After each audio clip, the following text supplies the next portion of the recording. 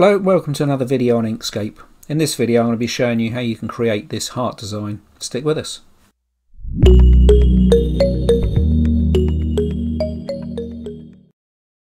So to get started, the first thing I'm going to do is import the heart. So we've come up to File, down to Import, and in here I've got my heart design. So we'll click on that, press Open. All the images I'm using I've downloaded from Pixabay. If you look in the description below, you've got links to all of them. So for the settings, I'm just going to click OK, and that's imported the image into Inkscape for us. If we grab our nodes tool and just try selecting this, we get no nodes appear, which kind of indicates that it's a bitmap rather than a vector graphic. So we're going to have to convert this into a vector graphic for what we're going to do. So to do that, we're going to use something called Trace Bitmap. So come up, grab my selection tool again. We're going to come up to Path, down to Trace Bitmap, and that'll open up the Trace Bitmap dialog box on the right hand side. Now we've got this design selected. We're going to be using single scan for this project. What single scan does is just creates a single path from our image. This looks quite good. The dark area is the area that's represented by our path, and I'm quite happy with that. So I'm going to come down and I'm going to click on Apply,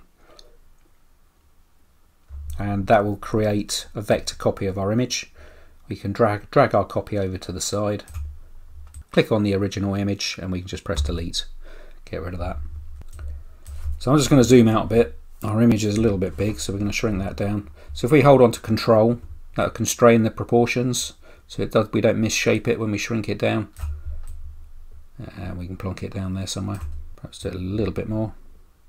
So that's our heart and birds. The next thing I want to bring in is an image of a girl's face. So I'm going to come up to File, come down to Import, and we're going to use this photo of a girl here. Again, we can click OK to all the settings, and that brings the image into Inkscape for us again. So I chose this image because there's quite a lot of contrast. We've got these pale areas of the face, hair and hand, and then we've got the darker background. So for this one we're going to be using single scan again. We're going to use brightness cutoff. What happens is anything that's darker than a certain threshold becomes part of the path.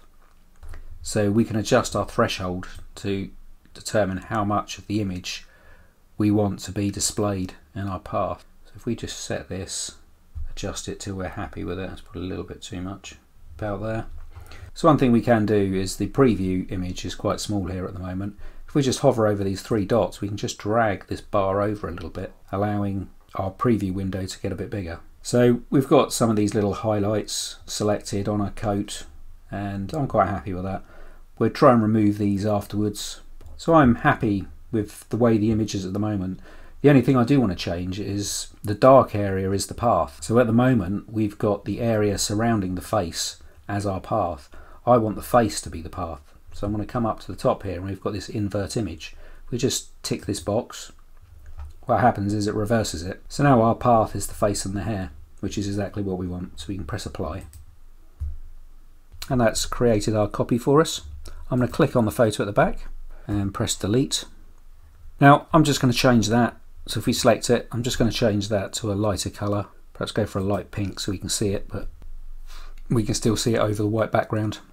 So I want to shrink this down now so it sits nicely on our hearts behind. So I'm going to hold down Control to constrain the proportions, and then I'm just going to drag up on this arrow, and then we can move it into place. I think that looks quite good. So we zoom in a bit. I think what I'll do is cut this out of the heart first, and then we'll get rid of these blobs over on the side here. So I'm going to hold down Shift, I'm going to select the heart behind, I'm going to come up to Path and down to Difference. When we use this, we need to make sure the image we want to cut out is on top of the image we're cutting it from. So there we've got the girl's face now as a hole in our heart. So if we move it over, we can see it's cut out. So we'll move that back. So I'm just going to remove some of these bits over here. So what I'm going to do is grab my Bezier tool, and we can just literally just draw around these. Come down there somewhere. Now we've got this patch that covers the holes. All I'm going to do is hold down Shift. Let's grab the selection tool. And I hold down Shift, select the heart, and I'm going to come up to Path, Union, to union them together. And that has the effect of removing the bits from our image. So now we've got the image looking how we want. I just want to fill this in. I think to fill it in I'm going to use a photo of a sunset, and I'm going to use this as a clipping path. So first thing I'm going to do is import our image. So we're going to come up to File, down to Import, and I've got a sunset there that I'm going to use. So we'll open that. We can OK to all the settings, and that pops our picture in for us. We can get rid of our Trace Bitmap, we don't want that anymore. We'll just zoom out a little bit so we can see what we're doing. I'm going to come up to the top and I'm going to just drop that down to the bottom so it's behind our heart shape. I'm going to come up to the top and I'm just going to open up our fill and stroke dialog box, which is this little icon with the paintbrush. If you don't have your command bar at the top like this and you'd like it this way, you can come up to View, and down to the bottom we've got widescreen. Just uncheck that and you'll get your command bar at the top like I've got mine. So we'll open the fill and stroke dialog box, and in here I'm going to click on our heart design, and I'm just going to reduce the opacity so we can see what's behind it. So now we're going to move it down. I think perhaps there might look quite good. So with our heart selected, I'm going to right click on it and I'm going to come up to Set Clip Group. Now that's converted it to a clipping group. So if we come up to the top, we want to open up our Layers and Objects dialog box, which is this one here. So in here we've got our clipping group. So we could name that Clip Group. In the clip group inside, we've got our original path, which is the original black path that we've used to create our clipping group. We don't actually need to do anything with that at the moment, but what we do need to do is take our image of the sunset and we need to drop that into our clipping group. So it pops it inside like that. So what we can do, we can actually move our sunset around until we get it in a place that we're happy with. So round about there. So I'll go with that. So I'm going to click off. I'm going to select the layer at the top and I'm going to drag this over now so we can move our design back onto our piece of paper. I'm going to zoom in so we get a better view of the face. Now I'm quite happy with the design, but I want the eyes to stand out. So the way I'm going to do this is I'm just going to come up, I'm going to grab our ellipse tool and I'm just going to drag out an ellipse over the eyes like so. I'm going to turn it black down the bottom here and we need to increase the opacity, so at the moment it's down at 30, we want that up to 100. If we come over to our Layers and Objects dialog box, we've now got our path sitting outside the clip group. So we just need to take this and drop it on top of our clip group to drop it inside. We can adjust the shape of our ellipse, make it a little bit taller to get the nose.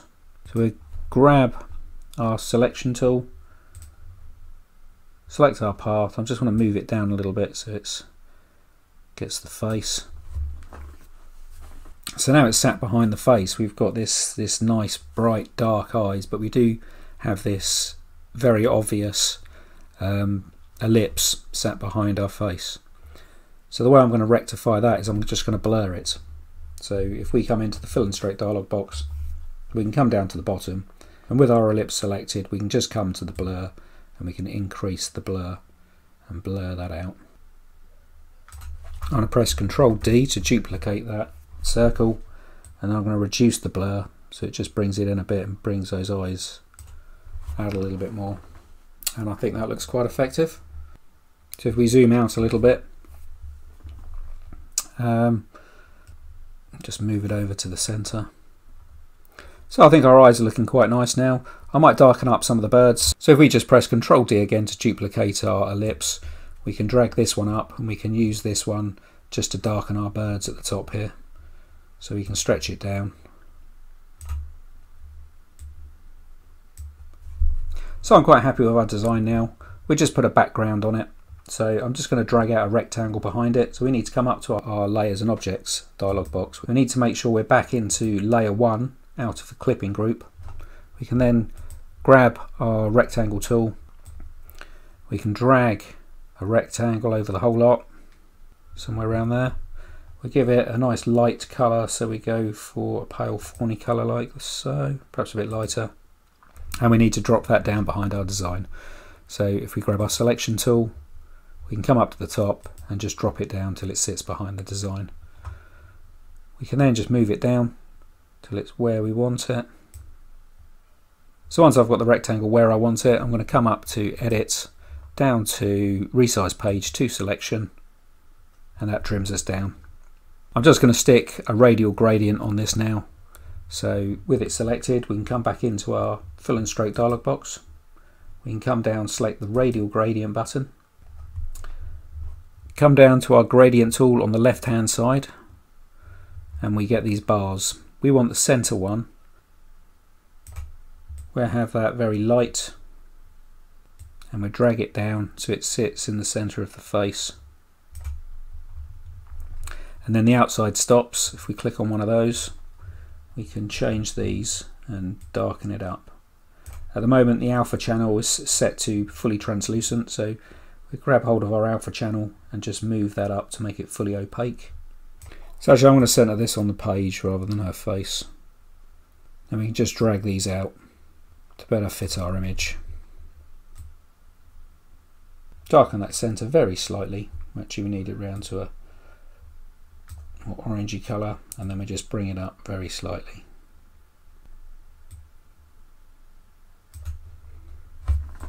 So I think that's looking quite effective. What I might do is just quickly add a border around the outside. So to do this, I'm going to come up to our selection tool. I'm going to select our background. I'm going to press Ctrl D to duplicate it. I'm going to come down to the bottom. I'm going to remove the fill by clicking on the X.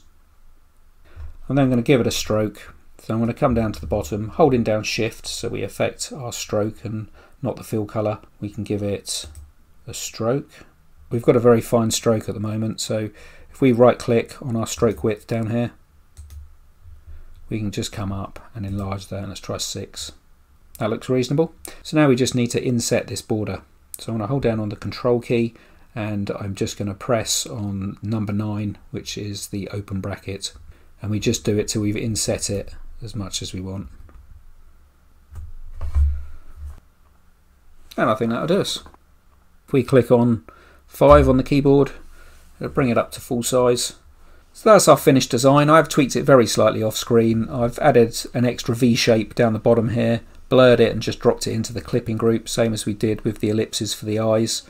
I've also moved the design up slightly and dropped it on top of the background border. So thanks for watching, I hope you enjoyed that, and I'll see you in the next video.